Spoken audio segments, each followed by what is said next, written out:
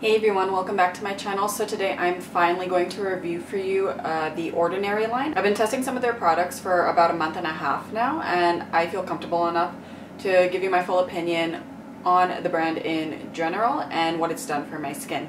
I chose these products based on my current concerns for my skin, which is dryness and dehydration, helping heal my current acne marks and dealing with the current acne I have on my skin. The third one is prevent and prolong. I am at the nice age of 26, so I do have a few dehydration lines that I want to deal with. Also, I just want to make sure that my skin stays healthy as long as possible to prevent any wrinkles. I forgot to add that actually another one of my concerns, it's actually the fourth concern, is the texture on my skin. I still have a little bit of indented marks back in my cystic acne days, so I was hoping some of these products would help heal those as well and get my skin back to where it used to be before I had those marks on my face. The brand The Ordinary is under an umbrella company called DCM, I believe called DCM, and the owner is named Brandon Trucks. He used to be a chemist for Indeed Labs, and if you haven't heard about Indeed Labs, that was the very affordable skincare that originally came from the UK. So he was formulating for them, and after he left them, he waited a couple of years, and now he released this brand under his umbrella company, DCM. It is probably the most affordable skincare brand I have ever come across. Like, it's stupidly affordable. Like, the serums I purchased here are like between $5.90 to $12 max, and I purchased 4 serums. And how I'm going to actually introduce this to you is how I started my nighttime skincare, and I'll clarify what I use for the morning and night as well. So I got the lactic acid 10% with 2% hyaluronic acid. The hyaluronic acid 2% plus B5, niacinamide 10% plus zinc 1%, and the azelaic acid suspension 10%.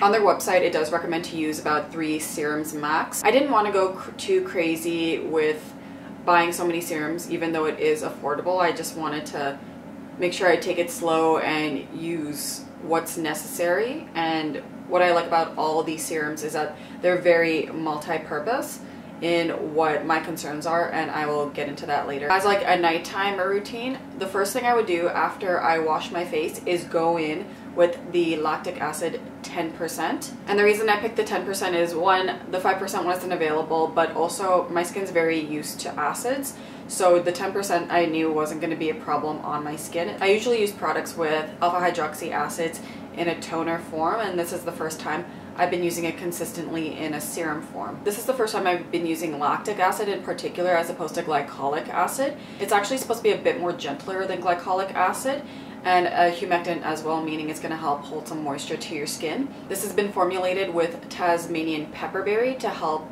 reduce the irritation you might experience from an acid. That's why it's probably the most different in color out of all the serums in the line. So what I do, instead of putting it on every night or every other night as drops on my face, like that's how I started using it, but I found it way more effective to put a big glop of it, like a quarter-sized amount, and rub that all on my face, leave it on for about 10 minutes, and then wash it off. So I'm wearing it like a mask. This was recommended to me by the monkeys of the store, and I found that to be very effective. After I've used it, my skin doesn't look weak, it doesn't feel dry at all, and I noticed my face getting smoother. The scars, after using it for about a month and a half, it's definitely subsided quite a bit, like not 100%, but it's definitely helped.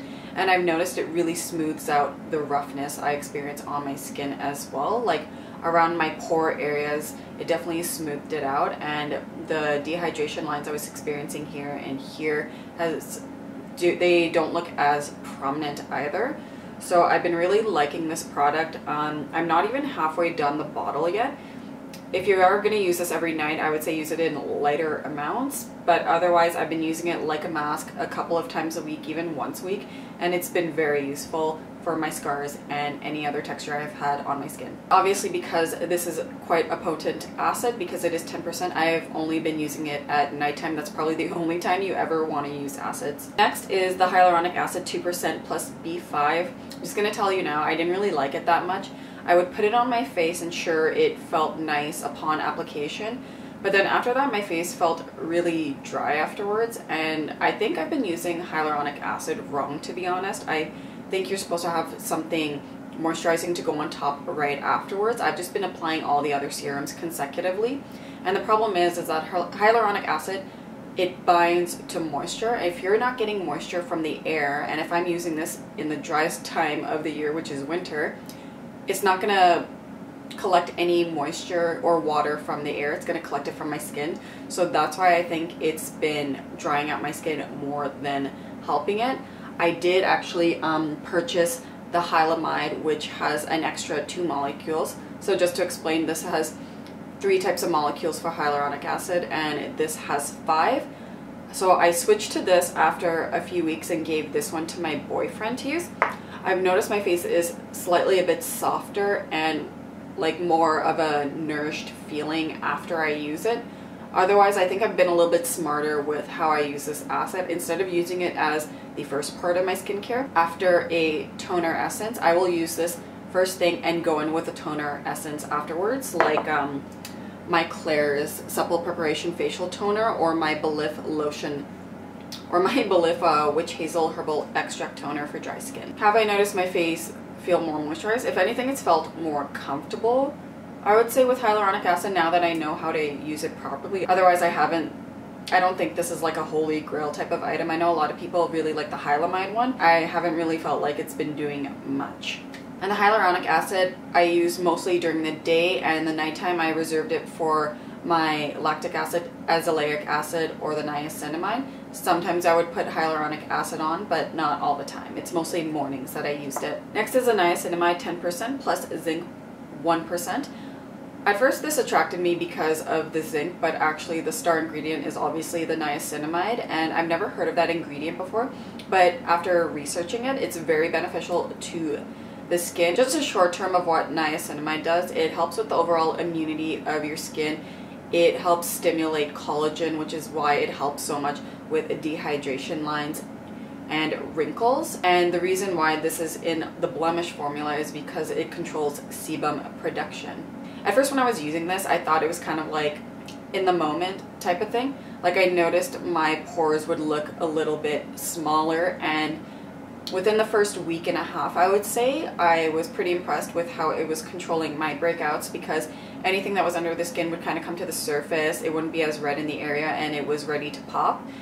But as the month went on, I noticed it's kind of stopped working. Like, I had breakouts today that I just popped, and I still got the occasional cyst. Like, I had one right up here and right up here, and this did nothing to prevent that at all. After using it for a month and a half, what I have noticed is that it was very, very effective on my pores. Like, I haven't seen my pores like this in, like, I can't even remember.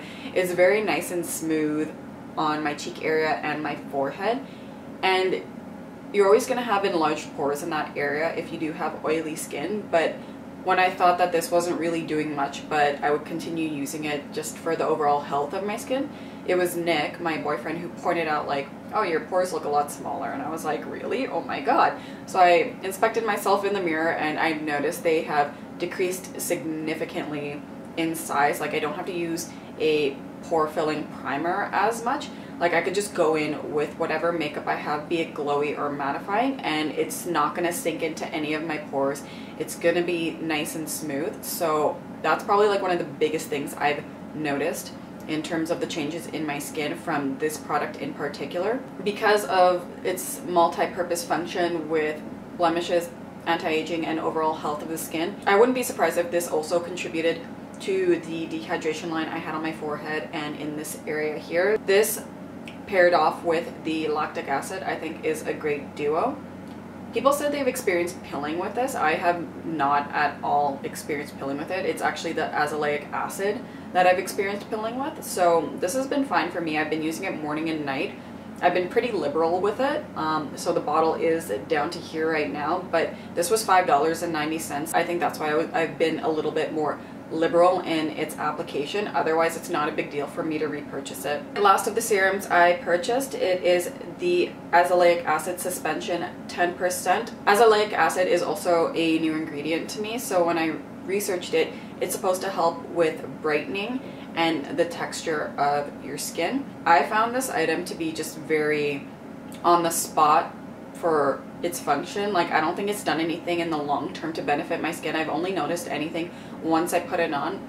Immediately my face does brighten right away. It does seem to reduce the appearance of any texture I have on my skin, but it's also a mattifying type of serum because it's like in a gel cream base. It's the only one that's not a water formula, and I have to say I don't like the mattifying part of it at all. It kind of defeats the purpose of all these other products, which was to hydrate my skin in the first place. If I'm trying to tackle my dryness and dehydration, this kind of takes it all away. I was using this in the morning and in rotation at night with the lactic acid, but I kind of stopped using it after a month. Like in this video, I did use it to review it to show you how I apply it and everything and how it looks, but I already feel my skin dried out a little bit, and I don't think I'm going to repurchase this again. I will finish it up, but I don't think this is that necessary. I think you could just replace this with like a hydrating vitamin C serum and you're fine.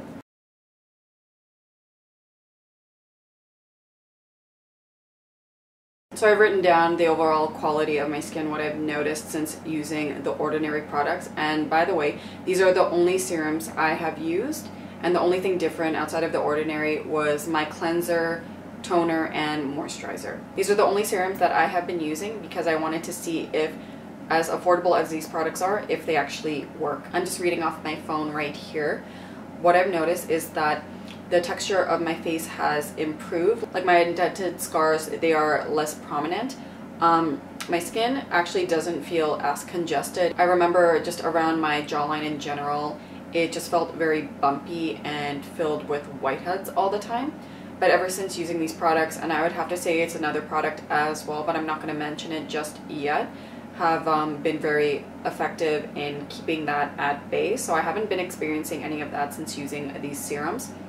My skin is way more even tone in these areas. Like I am wearing makeup right now, but even in the demo, I don't know if you noticed, my skin was very even. Like it wasn't blotchy or red. Like usually in this area here, it gets very dark and dry, but I haven't been experiencing that at all. My skin's not really feeling hydrated, especially because the air in my apartment is extremely dry, like stupidly dry. But I will have to say my skin does feel soft. It doesn't feel rough or chapped like it used to before I started using these products. My breakouts haven't stopped. I still get the occasional cystic spot on my face and breakouts around my chin area. I wouldn't necessarily rely on these products with dealing with any current breakouts. I don't think this will do anything to help with your current breakouts, to be honest, except for the lactic acid. I think that's like the only thing that might help. Otherwise, I think you're better off just buying another spot treatment to help you with that. Otherwise, these products will improve the quality of your skin in general, and with that, it'll help prevent breakouts. My pores considerably smaller, like very small, especially in the areas around my cheeks and forehead. I didn't even ask how my skin looked. Usually I go up to Nick and say, how's my face? But we were just sitting on the couch, and then he looked over at me and he's like, your pores are a lot smaller. And I was like, ah. And he also said I look like I'm getting younger because of how the texture of my skin has improved. So yes. Also, another person who commented was my friend who I originally bought this with over a month ago. So when she saw me again, I asked her if she's noticed anything different, like significant, since she last saw me, since I do have such problematic skin. And she does agree that my face does look overall smoother and healthier. My skin is not thinned out from any of these products, especially the lactic acid. It does not look weak at all. It actually looks very healthy and strong. Like I feel like these products have definitely been helping to contribute to the overall quality of my skin. It doesn't look weaker, it looks better. My makeup applies better. I don't even have to wear as much makeup as I used to, and I don't have to use as many products as well. I have to say my two favorite ones that I will repurchase as of now is the lactic acid 10% and the niacinamide 10%. I think these both have made the biggest difference in my skin. The other products are kind of just meh. Alongside with the hyaluronide, I did buy the alpha arbutin 2% plus hyaluronic acid.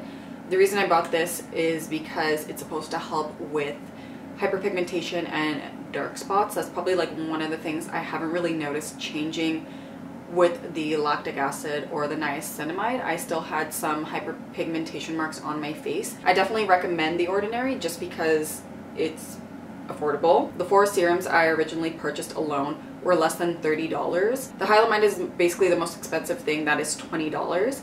And the alpha arbutin I think was also $5.90, but I will definitely put the prices down below. And if you're wondering, it is cruelty free, it is vegan as well. And yeah, that's it for this review. I'm going to continue using them all to the end and only purchase the lactic acid and niacinamide as I previously said. I might try out other products as well because why not? It's very affordable. So if you did like this review, please give this video a thumbs up, subscribe to my channel down below, and I'll see you guys soon. Ciao. I can see clearly now that the rain is... And by the way, I dyed my whole head blonde, and it's been 2 weeks and the roots are growing in like mofos.